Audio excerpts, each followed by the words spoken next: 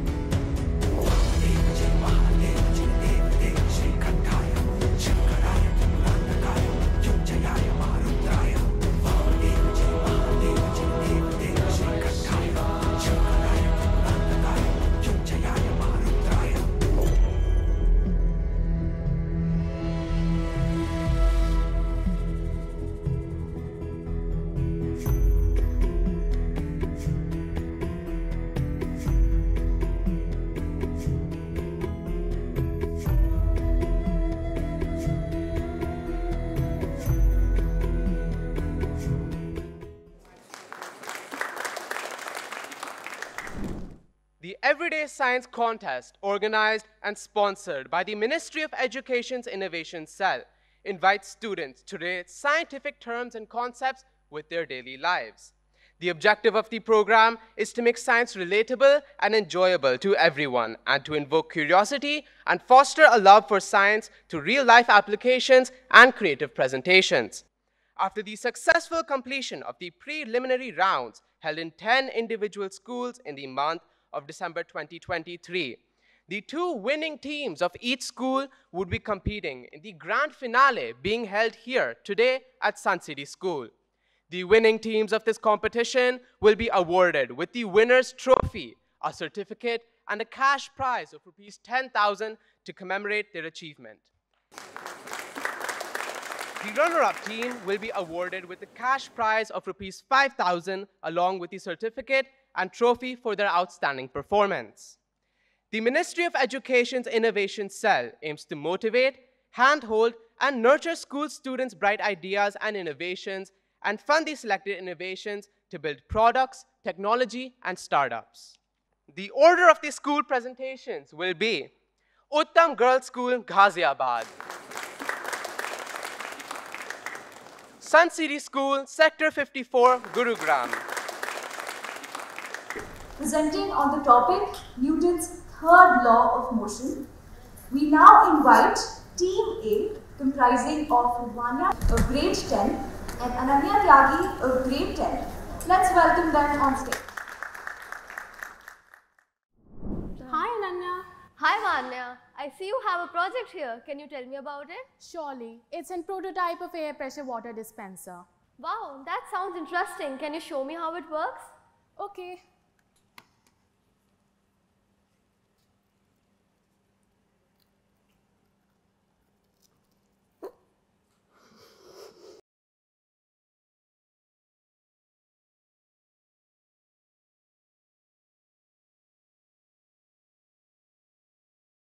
An air pressure water dispenser is a device that uses compressed air to push the water upwards from the container or a bottle through the straw.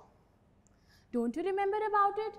We discussed about it in the previous class. Yes, now I can recall. An air pressure water dispenser is a device that consists of a pump mechanism that pressurizes the air in the container, hence forcing the water out of the container when the valve is opened. Such dispensers are often found in environments where electricity is not available or where portability is important, such as camping trips or emergency situations.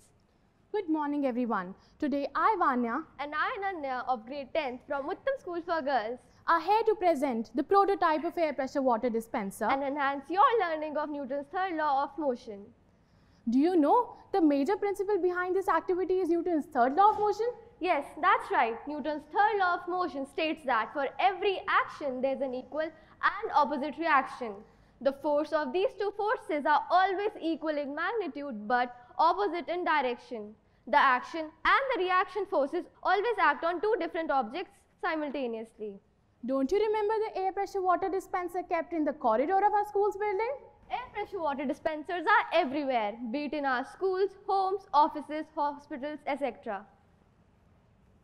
An air pressure water dispenser, when the air is released inside the air pressure water dispenser, the air exerts a pressure which is exerted on the walls, the inner walls of the container, which pushes the water out of the container through the straw. But this is just a prototype. Is it also used at a larger scale? Yes, an air pressure water dispenser at a larger scale is also used as a commercial water dispenser. Newton's third law of motion has great fundamental importance as it helps us understand how various forces around us interact with each other. Now we'll explain to you why it's significant. Vanya, I heard that the conservation of momentum is related to Newton's third law of motion. Can you explain it to us? Yes, Newton's third law of motion is closely related to the conservation of momentum. As when two bodies interact, the conservation of momentum remains total, same, and the total amount of momentum by two objects or the two bodies remains constant. Ananya, is Newton's third law of motion also used in designing and engineering? Yes, many engineers and designers master the concept of Newton's third law of motion while designing their designs, hence optimizing the chances of efficiency, safety and stability. Apart from complicated designing and engineering, is Newton's third law also relevant in our day-to-day life scenarios? Yes, Newton's third law of motion is also used in countless applications which is related to everyday scenarios, such as walking to driving a car. When we walk, the foot pushes the ground backward and the ground pushes our foot forward, propelling our body to move. Ananya, can you give me some more life examples? I promise I won't try to launch it to myself in the orbit. Many natural phenomena such as propulsion of a rocket, movement of celestial bodies and recoil of a gun can be explained using Newton's third law of motion. Overall, Newton's third law of motion is crucial for understanding the motion of objects, the behavior of objects, and understanding a wide range of natural phenomena. Air pressure water dispensers, also known as hand pumps, have various applications. Ananya, is air pumps like a superheroes of water dispensers? As when we need water in picnics or desert, it helps us to provide clean water. Water dispensers are mainly used to disperse water from large containers or bottles, especially in environments where water is not available. Vanya, do water dispensers act as a backup plan when the water is not available? Yes, in emergency situations such as water outages or natural disasters, when electric pumps are not in function, it can also be used as a manual pump. Water dispensers are also handy in many outdoor activities such as camping, hiking, picnics, etc. Because during these activities, sometimes we don't have access to water resources. In such cases, water dispensers help us to pump water from rivers, lakes, etc. Are water dispensers also used in filtration? Yes, such as remote areas. If you think that in remote or rural areas where infrastructure is not that developed for water supply, there at that time water pumps or the air pressure water dispenser works for providing clean water to the people out there. In parting, let us carry forward the lessons of Newton's insatiable curiosity and his boundless intellect. For the vast expanse of knowledge, there is always room for one more apple to fall. Thank you. Now, we have Team B comprising of Nishtha Aswal of Grade 10 and Vanya Mehta of Grade 10.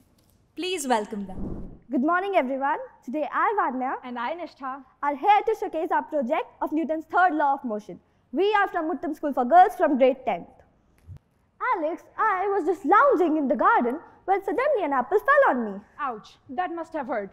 Wait, is this about gravity again? You talk about gravity all the time. No, when the apple fell on me, it broke. Isn't that weird? Wait, if the apple fell on your head, then why did the apple break?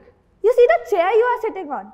You are exerting a downward force on the chair, and the chair in return exerts a force on you, pushing you upwards. The similar concept is also used between the chair and the floor. So the chair is putting a downward force on the floor, and the floor with the same force is pushing it up. You got that right. But what does this have to do with the apple falling on your head and breaking? Let me explain it to you with another example then. You see the string in the ball you tied. Why do you think the ball is being held up and not falling? Well, obviously because the string is carrying its weight, right? No, the ball is being pulled down by gravity, but an equal and opposite force is applied by the string, which helps the ball to remain in place. So it's like a tug of war between gravity pulling it down and the tension in the string pulling it up. Yes, you got that right. But precisely. The tension in the string is what's counteracting the force of gravity here, keeping the ball in place. But again, what does this have to do with the apple falling on your head? There is no fun if I just tell you. I want you to figure it out on your own. You see the trampoline here? According to my discovery, everything in this world acts like a trampoline. When you jump on a trampoline, it bounces you back to the same height. Newton's third law of motion is everywhere. When you jump on a trampoline, you exert a downward force on the trampoline, and the trampoline in return exerts a force on you, propelling you back up. Something like this? Yes, you got that right. So everything in this universe works on this phenomenon of force exchange, just like a trampoline. Yes, you got that right. I'm starting to get this a bit, but I'm not pretty sure. Let me explain it to you with another example then. You see this structure I made? Why do you think the pouch is not falling and holding itself? Well, because according to you, Newton, these two books are putting an upward force on the pouch, and the pouch with the same force is putting it on downwards. But I have a question. In this example, there are two forces acting on a single object, while in all other examples, it was just a single one. Precisely, you're correct here. In this case, each book is providing an equal and opposite force that is counteracting the downward force of gravity. Okay, I'm starting to get this now. So it works on everything around us. By the way, do you remember the fun spoon races we used to have during our schools with the spoon and the lemon? Oh, those were hilarious. We used to have a spoon and we had to balance the lemon on it. How do you think my law works there? Well, the lemon must put a downward force on the spoon, and the spoon with the same force must push it upwards. Yes, you got that right. You are learning fast, my friend. You see, in this little exchange elsewhere, Newton's third law of motion comes in action. My hand exerts a force on yours, and your hand exerts a force on mine.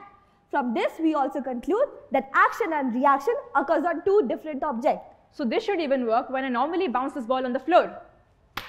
Yes, it does. This is what I call Newton's third law of motion, which states that every action has an equal and opposite reaction. So it really works on everything around us. It's like nature's way of saying you push and I pull. Newton's third law of motion does not only work on our playful high fives or bouncing of a ball, it acts on much more, like hanging off a fan, sitting on a chair, or even with a photo frame with my photo with my apple tree. Totally. Whether it's the kicking back of the gun when the bullet fires, a rocket blasting off into space, or even something as simple as walking. Newton's law still holds true. It's like universe's way of keeping things balanced. It's like a big natural dance where every action has an equal and opposite reaction. Even in the case of elastic collision, when the ball bounces off the floor, Newton's law still holds true. When the ball strikes the ground, it exerts a downward force on the floor, and the floor with the same force pushes it up, propelling it back. Imagine you are dancing with a robot. When you move, the robot moves in the opposite direction with the same energy. Newton's third law of motion is like your ultimate dance partner. It states that every action has an equal and opposite reaction. It's the cosmic choreography of the universe. If there are two objects, object A and object B, if object A exerts a force on object B, then object B simultaneously exerts a force of equal magnitude, but in the opposite direction of object A. When the apple fell on Newton's head, it was the action, and an equal and opposite reaction was made by his head, resulting in the apple to break. But I have another question. Isn't your law basically Archimedes' principle if done in water? You did state that for every action, there is an equal and opposite reaction. This means that when an object presses against a fluid, like water, the fluid pushes back with an equal and opposite reaction. For example, when I put a ball in water, it floats back up. And as per Archimedes' principle, an object submerged in fluid experiences an upward buoyant force which is equal to the weight of the water displaced by it. Nice question, Alex. This got me thinking as well. But I think when an object submerged in water, the weight of the object, let's call it Bob, is the action force which is applied downwards, and a reaction force by the floor of the container is applied in the upward direction, which is equal and opposite in nature. So now I hope you and you understand my new invention of Newton's third law of motion. Let's spread this innovation across the entire world, embracing the principles of Newton's third law of motion. So in conclusion, you should look out. You never know when an apple drops some knowledge on you. Thank you. We have Suncity School presenting on the topic Newton's third law of motion. We now call upon Team A, comprising of Divita Mathur of grade 10 and Suhani Goyal of grade 10. Please welcome them on stage. A very good morning to one and all present here today. Today we, Suhani and Divita of class 10th of Suncity School Sector 54, present to you Newton's Playground, a project that will forever alter your view of the world. Featuring Newton's third law of motion. Millions saw the apple fall, but Newton was the one who asked why. Firstly, let's understand some history. Suhani, you do know that we're here for physics, right? Yes, of course I know that, but there's a lot of history behind Newton's laws. In 1666, Newton presented his theories of gravitation at the young age of 23. In 1686, he presented his 3 laws of motion in the Principia Mathematica Philosophiae Naturalis. By presenting his 3 laws of motion, Newton revolutionized science. That was quite informative, but why don't we move on to some real-life examples? Okay, starting with a real-life example to present Newton's third law. Hey, what was that for? Okay, this is a perfect example of Newton's third law, which states that for every action, there is an equal and opposite reaction. Over here, action and reaction refer to forces. If object A exerts a certain amount of force on object B, then object B will exert an equal amount of force on object A in the opposite direction. The action here was me hitting Divita, and her reaction was to hit me back. So, Hani, that's not a good example. Okay, fine. Why don't we move on to some examples in our daily lives? Firstly, playing basketball. When we dribble a basketball, it hits the ground with a certain force. The ground then exerts a force that is equal and opposite, and the ball bounces back. A rocket engine produces thrust through action and reaction. The engine produces hot exhaust gases which flow out from the back of the engine, and as a reaction, a thrusting force is produced upwards. When we walk or run, our feet exert a certain force upon the ground. This force is then reacted upon us as well by the ground, which allows forward motion. When we swing, we apply a forward push on the air in front of us. This is the action. The reaction is when the air applies an equal and opposite force on us, pushing us backwards. Divita, I just realized Newton's law can be applied to technology as well. Uh-oh, here she goes again. Trust me, it's a good example. Fine, what is it? Okay, my action is to post content on social media. My friends' reactions is to like and comment on my posts. No, just no. But I suppose you're right about the technology part. Newton's third law can be applied to tech-based gym equipment because these days most gym equipment is pulley-based, which means Newton's third law can be applied during workouts. Not to mention, wheels and levers also follow Newton's third law of motion since they work on reaction force. True. Now for our first experiment, we will be displaying a catapult. A catapult is a ballistic device which is used to launch objects at a high speed. Wait, Divita, I wanted to make a joke about catapults. So, Hani, all your jokes are a long shot. Get it? A long shot. Okay, this is irrelevant. Let's move on to the aim of our project. The aim of our project is to prove that a catapult displays Newton's third law of motion when flinging an object. We use various materials for this project, including ice cream sticks, 10 of them, 2 of which are wide and 8 of which are narrow, 1 eraser, and 3 rubber bands. So firstly, in order to make a catapult, we put together the pile of 8 narrow ice cream sticks and we tie them at both the ends tightly. Now we take one wide stick and put it in between the top 2 narrow ice cream sticks like this. Then we take the other wide stick and we put it at the bottom of the pile. Now we use a rubber band to tie these 2 wide sticks at the front end, and this is what you'll get, a catapult. Now, to understand the physics behind catapults, let's first look at its parts. Since we know that a catapult is a first-class lever, we can say that this pile of 8 ice cream sticks is the fulcrum, the stick at the top is the throwing arm, the stick at the bottom is the base, and the rubber band at the front is the counterweight. Now, why don't we have a demonstration to display our catapult? Firstly, we take the eraser, which is known as the weight or the payload, and we will put it on top of the catapult throwing arm. Next, we will pull the throwing arm downwards. Then the stretched rubber band will have potential energy. When we release it, the rubber band goes loose, and then the eraser and the throwing arm is flung forward due to kinetic energy. Over here, the action was when we applied a downward force on the throwing arm, and the reaction was when the throwing arm applied an equal and opposite force on the eraser, thrusting it forward. Circling back to some history. In ancient times, the Greeks and Romans used catapults such as ballistas and crossbows. These were much, much larger, with both the fulcrum and the throwing arm being huge. Due to this, more force was passed through the throwing arm to the object, and the object was flung much further. I assure you, if we were to throw an eraser from a ballista, it would go much further than our tiny catapult. Modern mechanisms using hydraulic pressure, tension, or other force to launch gliders, aircrafts, or missiles can also be called catapults. As a result, our theory is proved. Catapults use Newton's third law of motion. Our next project will be Formula 1 cars, the ultimate race. Formula 1, commonly known as F1, is the highest level of international racing for open-wheel, single-seater formula racing cars sanctioned by the International Automobile Federation. Okay. Flying cars, fact or fiction?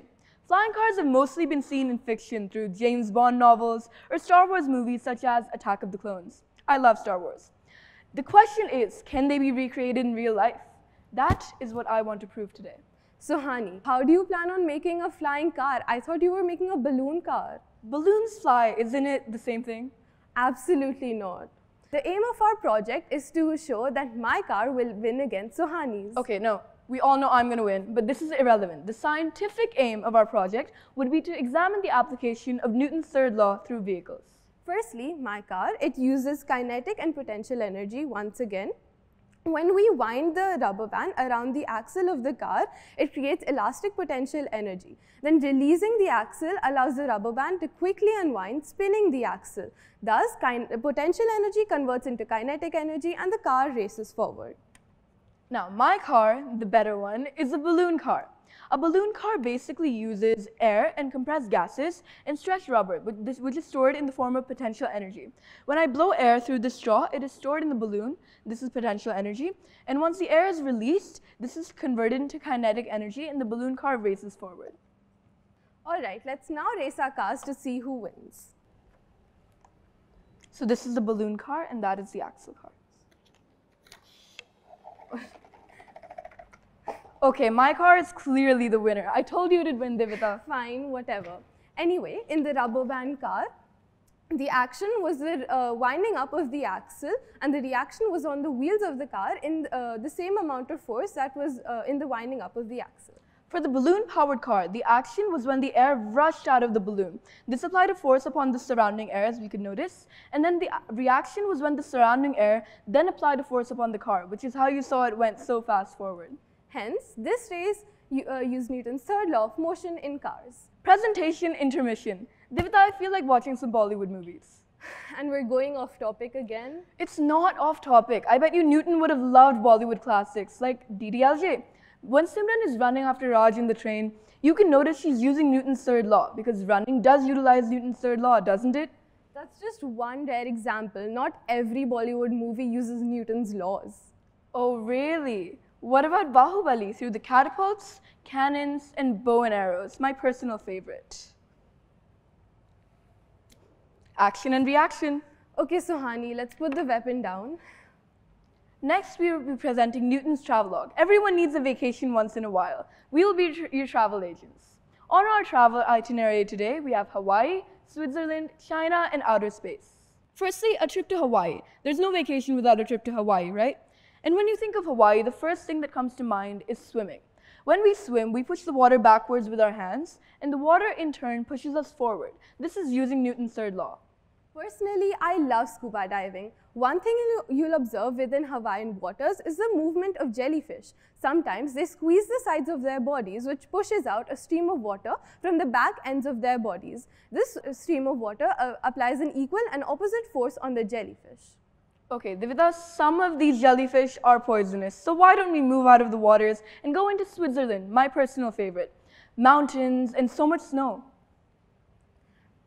Same here. What's your favorite snow activity? Does throwing snowballs at you count? No. My favorite activity is skiing. By digging your ski into the snow, you generate a force in the opposite direction pushing into your ski, as every action has an equal and opposite reaction. This allows motion and changes in direction. Okay, you know what? Switzerland is getting a bit too cold, and skiing is so boring. I think I'm much more of a thrill seeker. You're just saying that because you keep tripping every time we go on ski trips. No. I'm an expert skier. But anyways, why don't we go for some bungee jumping? China has a bridge known as the Zhangjiajie Bridge, standing at 260 meters. Pretty high, isn't it? Not only is it the most magnificent glass bridge in the world, but it is also home to the highest bungee jump. No way I'm jumping from up there. Come on, Divita, for experiment's sake, a bungee or elastic cord does use Newton's third law. Because when a person falls from a bungee or cord, this is the action because the cord stretches. When we fall, we accelerate due to gravity. This is why the cord stretches. The reaction in this case, is when you're pulled upwards. See, I know you don't like the falling part, but the pulling upwards, that could be helpful. Interesting, but no, I'd rather not die today. Thank you very much. Okay, fine. Fair enough. Our trip isn't over yet, though. I have the best location saved for last. We're going to outer space. Oh my god, how do you plan on doing that? With a rocket, which uses Newton's third law. Israel can pitch in a bit. Wow, okay. But I don't think I can miss on my gym time up there in space. I think I'll need to take a treadmill. It's okay, you don't need to take a treadmill. I don't think those will work in space anyway. We'll take along an ARED platform. Okay, what is that? An ARED platform uses a force pair to identify two interacting objects and the force in which direction is acting upon them. In this case, astronaut Cindy Williams applies a force upon the ARED platform, and the ARED platform, in turn, applies an equal and opposite force upon her. Cool. I think space has probably been my favorite trip so far, but why don't we whoosh down back to Earth now? Okay, with the conclusion of our trip, we also conclude our presentation, hopefully leaving you mesmerized, awestruck, and well-informed on Newton's laws. That's Suhani and Divita signing out. Next, we have Team B, comprising of Vanya Khanna of grade 12 and Sanvi Malhotra of grade 12 as well. Let's welcome them. Hello, Sanvi, where are you? I really need your help. What's the rush, Vanya? My physics teacher just told me I have this competition to go for tomorrow and I'm not at all prepared for it. It's something to do with Newton's third law of motion. And I know the basic concepts, but I don't know how to wrap my head around its applications. Could you please help me out, Sanvi? Okay, just calm down. I'll be able to help you out soon. Oh, thank God, Sanvi. You're such a lifesaver. Okay, let me practice till then. Okay, so Newton's third law of motion states that every action has an equal and opposite reaction. So let me practice from the top. Good morning to one and all present here. Today, Sanvi Malhotra and I, Vanya Khanna, from grade 12 of Suncity School, would like to present to you Newton's third law of motion. Okay, Vanya, I'm here. Why were you in such a rush? Oh God. I'm so sorry it took me long, but I had to stop by at school to get everything ready for the presentation. Oh, no problem. But why do you got a balloon? I mean, a balloon is the most basic example of Newton's third law of motion. I mean, what really happens there? You just fill a lot of air inside a balloon, and then as soon as you release it, air gushes out from the bottom and flies around in the air like it just did. Sounds to me like you already know the application. Why do you ask for my help then? Because this is the most basic textbook example and we need something more than that. We need something maybe a little more interesting, something a little more complex, because you know, physics can't really be understood by just reading, writing, or listening to people talk about it. We really need to understand and live the concepts. That's true. The real way to understand physics is to observe.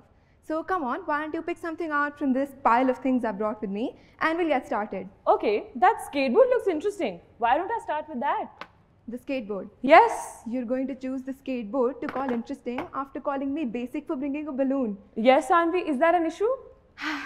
Let's just get started. Okay. So when you try to ride the skateboard, as you can observe, you are pushing the ground in a backward direction. The ground then exerts an opposing force which brings you into motion in the forward direction. See, again, basic, what you called it. Another example here is the car, which can easily depict action and reaction. When I push this car in a backward direction, this is the action. And the reaction, well, observe it yourself. See, Vanya, physics, really easy. That's quite easy actually, but physics being easy, that's a good joke. Well, after this example, you'll trust me on the fact that physics is easy. Come on, try out this ball, figure out what the application is here. Okay, let me see. Oh, Sanvi, did you see? The ball bounced back in the opposite direction, but I didn't really see the equal reaction. I mean, what's the issue there? Is this ball broken or something? It's not the ball that's broken, and the forces that do act in this case are equal. It's just the fact that air resistance acts on the ball while it's trying to bounce back up, which doesn't bring it back to its original height. I'm sure if you were to perform this in the presence of vacuum, then the ball would come back to the same height that it was dropped from. See, physics is easy. Okay, sure. That's another good joke. Speaking of good jokes, I have a really funny one. It's going to have you laughing on the floor, okay? So Newton was a really curious man, and one day he came across a sheep. The sheep was in motion, and he decided to see what would happen if he tried to stop the sheep. He realized that to stop the sheep, he had to apply an external unbalanced force on the sheep. And that's how he got the first law of motion, that an object in motion stays in motion until and unless an external and unbalanced force is applied on it. That was not funny, Sanvi. I'm not done, Vanya. You know, that wasn't the end to Newton's curiosity. He decided to see what would happen if he applied the force on the sheep. And you know what the sheep did? It went, meh, F is equal to ma. Oh God, it's Sanvi. gold, Vanya, it's gold. That's still not the end. Newton, when he applied force on the sheep, he kicked the sheep. So the sheep kicked Newton back. And that's how he realized every action has an equal and opposite reaction. It's obviously amazing, Vanya. I don't know how you're not laughing right now. It's still not funny. Well, whether you believe it or not, being a comedic genius is one of my talents. And I'd like to think that I'm decent at archery too. So why don't you try and figure out the physics behind archery? Okay, let me try this one. So, you mean when the archer, one such as you, pulls the string in the backward direction, it causes the arrow to get launched in the forward direction. Action, and the reaction is it getting launched? Exactly. Just observe. You have to Nice. admit, Vanya, I'm a really talented person. Okay, now that we're at it and we're in the zone, let's get to the next example. Something such as the flying of a bird maybe. So, as you can see here, we have a bird which is trying to fly in the air, and as soon as it flaps its wings, the air surrounding it gets pushed in the downward direction, causing the bird to get elevated up towards the sky. This is the action, and the reaction is it flying. See, action, reaction. Vanya, I think it's getting a little too easy now. Let's up the level on our examples, why don't we? Come on, come here. Where are you taking me? Just come with me, Vanya. Okay. This well looks interesting. Let's try this out. Come on, let's draw water. Wait. Why we at a well? Priorities, you know, I have a competition to go to. You'll understand soon enough, Vanya. Come on, draw some water. Okay. Sanvi, it's really tough. I have to apply a lot of force just to pull this one bucket of water. Why so? Can you lend me a hand? Well, you're finally asking the right questions. When you try to pull up the bucket of water is pulled in a downward direction due to the presence of gravity, which acts on us at all times. Because the gravity is acting downwards, you have to apply an upward force to pull the bucket. You pulling the pulley here is the action in such a manner, the action, and the other string being lifted upwards is the reaction. See, Newton's third law, it's actually perfect. You know, that explanation seems like something right out of an H.C. Verma book. Oh my God, I despise that man. Really? I think it's funny you mention him. Don't, please, it's not funny. Everything is not funny. Him and his monkey questions have haunted me in my nightmares for 2 years straight. Not again, please. Vanya, looks like you're going to be dreaming about me No, real soon. Sanvi, you can't be doing that to me today of all days. Come on, Vanya. You know just as well as I do that if you can crack an H.C. Verma explanation, then you'll feel confident in yourself for tomorrow. That's definitely true. Okay. But what are we doing with the monkeys? Hang on, have some patience. If these two monkeys were to be suspended by the two ends of the pulley here, and suppose my monkey, the one without a banana, were to get to Vanya's monkey, the one with the banana, then do you have any ideas on how it would go about it? Wait. So you mean yours is the greedy one and mine is a little bit of the selfish one? Where are your priorities now, Vanya? Okay, my bad. So, do you think your monkey should try climbing up the rope to reach to my monkey? Let's see what happens. Okay, let's see. When my monkey tries to climb up, it actually exerts a downward force on the rope. The pulley system then translates this force on Vanya's monkey, and the monkey gets hoisted upward as a reaction force. See, it's similar to the working of a well. But you realize that once we do that, the distance between the monkeys doesn't really change. And it doesn't really help your monkey get the banana from mine. You know, as I've been saying at least for a while now, that physics is easy. The only thing that the monkeys have to do now is to let go of the rope and fall to the ground. So you mean gravity helps us again? Yeah, there you go. Now that they're on the ground, the two monkeys are free to fight over the banana in a tug-of-war-like situation.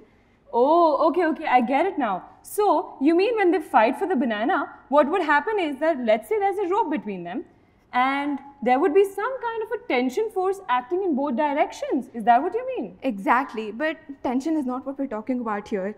Action, reaction, Vanya. So the action in this case is my monkey exerting a force in the backward direction. And Vanya's monkey being pulled forward is the reaction. See, it's perfect, Vanya. But let's leave the monkeys alone. Okay, that makes much more sense now. But enough with examples and applications. How about we make, a complex or maybe an interesting experiment to verify Newton's third law and actually prove the equality of forces? Okay, go ahead.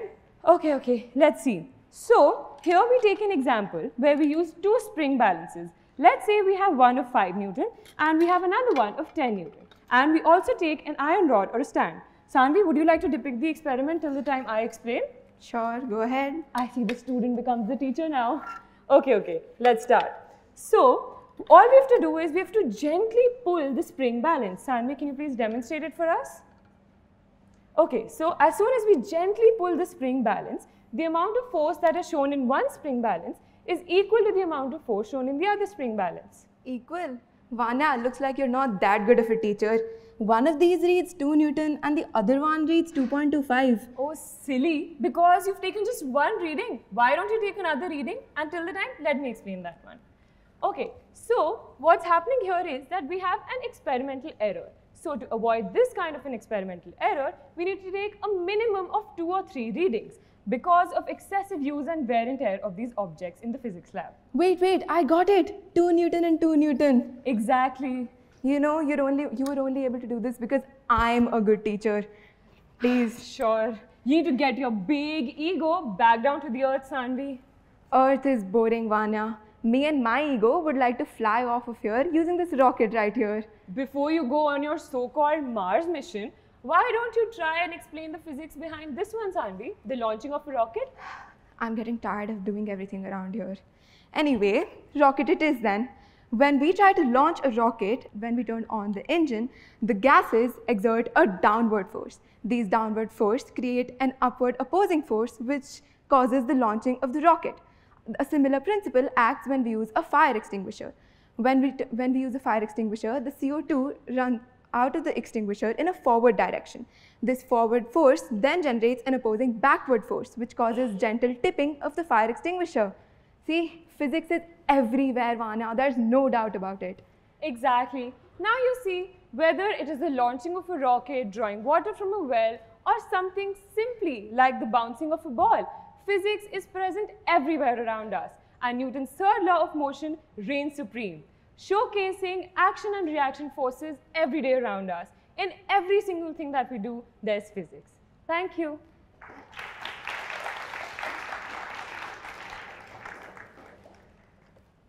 With this, we complete the presentations on the topic Newton's third law of motion.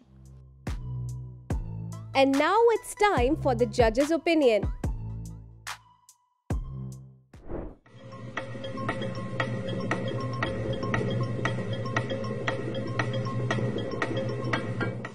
And the runner-up is Suncity School, Sector 54, Gurugram. And the participants are Divita Mathur and Suhani Goyal.